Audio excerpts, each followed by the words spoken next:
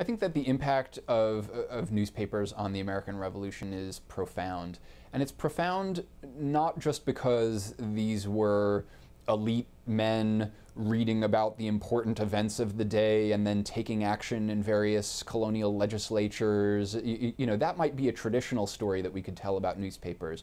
But the beauty of newspapers, unlike books or unlike really erudite pamphlets, is that newspapers were meant for a broad audience of people who had business dealings with American cities or business dealings with London, people who were subscribers because they wanted to read literature or read about the latest events around the world, and they were often read aloud even to people who weren't literate in taverns and other and in private homes and in other places where people gathered. And so newspapers really were, even in the 18th century, a form of mass media.